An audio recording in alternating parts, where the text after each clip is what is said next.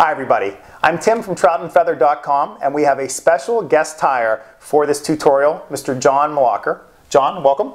Pleasure.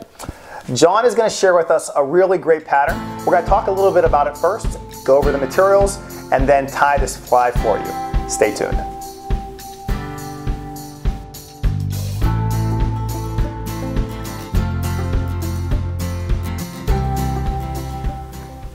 Before we tie this pattern, we're going to pick John's brain just a little bit. So John, what's the name of this fly and what can you tell us about it? It's called the Swimming Crane Fly Larva, and it is a simple pattern. It's an older pattern that I recently saw on YouTube. And when I tied it for my uncle, he laughed and said, "John, this pattern's been around since I've been a kid." And it's just one of those patterns, it's around because it works. And it uses the movement from the natural rabbit strip, the zonker strip. And you can either go down in a smaller size, you can bump it down to a pine scroll zonker in a 14 or 16. Okay. And then in the patterns that I prefer, in a 10 or 12, is on a natural rabbit zonker strip. Okay, so I'm hearing lots of stuff in there. We have zonker strips, which by the way, for fly tyers out there, there's two types of zonker strips. There's the traditional cut and there's a cross cut. We're talking about the traditional here, right? Yes, not the cross cut. And now I love that you're kind of already telling us about a variation about this pine squirrel. And pine squirrel is more of a, we'll say a shorter fiber. Does that make sense? And whenever you go to the smaller, you said 14, 16? Yes. And then larger, 10, 12. And if you had to, if there was just that one size that would be your go-to, what would it be? Size 12 with a 1/8 size bead head. Oh, that sounds even better. Anything else you want to share before we start tying this? It's very important to include a loop at the end. I'll show with the monofilament, either fluorocarbon or nylon. And it's just used to keep the tail from wrapping around the hook and to keep it fouled up so you get a better hook set. Okay, is there a certain pound test you like? 25, 20, and then you can, if you want to spice it up, you can use some amnesia. Okay, even better. That sounds really fun. So before John ties this, we're going to flash the materials list, and then once we're finished tying it, we're going to talk about some ways that we can fly fish with it, and also some variations of the pattern.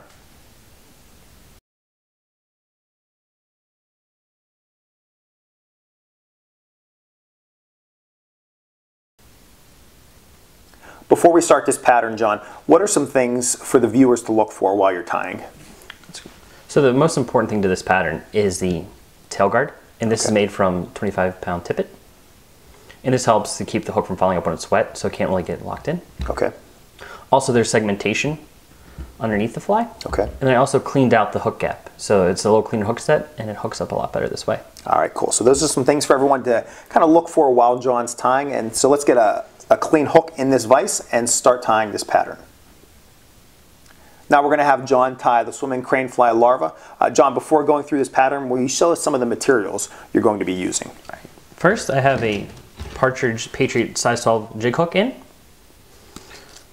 with the 3.5mm black tungsten bead. I see it says Stealth Black on it. This is the matte black, less shine. Okay. The weed guard, I have Umpqua. Okay. 25-pound tippet. And then the main body is made up by the micro rabbit chenille. Okay. In chinchilla. So first I'm going to put down a thread base with my bobbin. And this is 6/0 uni thread. Cool. I noticed it's a Stonfo bobbin too. Yes, in the black version, which I believe is better. Than the red? Yes. A little insider joke there, everybody. All right, so like I said, the tail guard is very important. And so it actually slides right up into the slot of the bead. So I don't know if you can see that, but you can see the thread goes. And then just put a thread down all the way to the back. And then when I get to the back, I try to do a hook gap, 1/4 inch or so. For the length of the guard? Yes. So put some in. Just a little loop. And this just keeps the tail from getting fouled up. And then when you have that excess, you're going to cut off, and it's actually going to snap right in the slot again. And it actually helps to lock everything into place. So if you can see, the bead head is actually fairly stable. Okay. Work everything right to the back, and then I'm going to tie in the zonker. So what I do is bring it in. And then it's very important that you get down to the bare leather strip, just to make sure everything can lock in. And then I normally do 3 wraps, just to make sure everything's locked in. And for those of you out there that haven't used zonker before, John, he obviously has used this material quite a bit, but you'll notice there's a way that the zonker just tends to lie. And so right now, For those of you watching this, it lies to the right or to John's left, so he wants it going out that way whenever he ties it in. And John, speaking of you tying that zonker in, can you talk a little bit about the length of that tail for that zonker strip? The tail length is pure preference. I noticed that a longer tail gives better movement, but also then picks up more river slime. So you kind of have to pick which one you prefer. And then you're going to palmer back the zonker strip just like a hackle. Mm-hmm. And then I do overlapping wraps just to make sure everything's in place. And then another trick to do with this pattern is you can actually wet the zonker a little bit, and it helps to keep it a little bit more manageable. Gotcha. Gosh, that is looking really nice as you're moving forward. Do one more. Okay. Make sure everything fluffs up. And bring it in.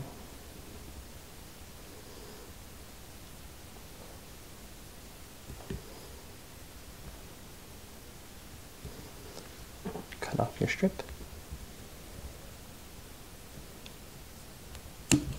Mm-hmm. Once again, make sure everything is locked into place.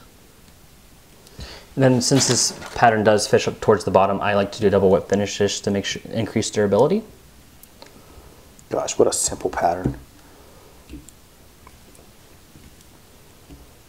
And then all of that fluff makes for great movement in the water. Mm. Cut off my thread. Then to increase hookups, what I do is I palmer the chenille back a little bit, then also down. Okay. And then I will clear the hook gap with a snip. Rotate it over to make sure everything is clear from the hook gap. Okay. So you're really just trimming all of that zonker, all those loose fibers, just away from that hook gap to really help secure fish whenever you hook them. Right. So when this will actually float kind of upside down, more this way. Okay. And then you can see that all this fluff will be down, moving in the water, and then you have a clean hook gap for the fish. What a great looking fly. And then some other ways you can vary the pattern is with pine squirrel. So in a smaller hook, this is actually a size 16. And then I bump the thread guard or the tail guard down to a size 12 tippet. Okay. But it really, for smaller patterns. Jeez, that's nice. And then like for Erie, I do an olive color just for our emerald shiner. And then I actually kind of did a more of a hot spot that's actually claret. Okay. And then this is actually natural brown with some guard hairs. So a little bit more action even with the extra fluff. Wow, it looks like we have lots of variations there. We're going to talk about those variations in our final discussion. You know, before we get to that final discussion, why don't you put the original in one more time? We'll give everyone a 360 look at that. And what just a great looking fly. What a quick pattern. This is going to kind of be classified as that guide style fly that's just really quick to get out, and I'm sure this thing looks just killer in the water whenever it's wet. And one more. Just love the look at that. Oh, cool, John. All right, why don't you leave that in there? We'll shift the camera angle and we'll talk a little bit more about this fly. Well, the one thing I would like to tell you about this pattern before we kind of finalize everything up and learn more about it from John is how it came to be for this channel. John and I were tying at a great Pittsburgh fly shop called International Angler. It was a fly tying night, and while we were there, I saw him tying this fly, and I kept just peeking at it, and I finally said, John, tell me about this fly. Does it catch fish? And he said, yes, it definitely does.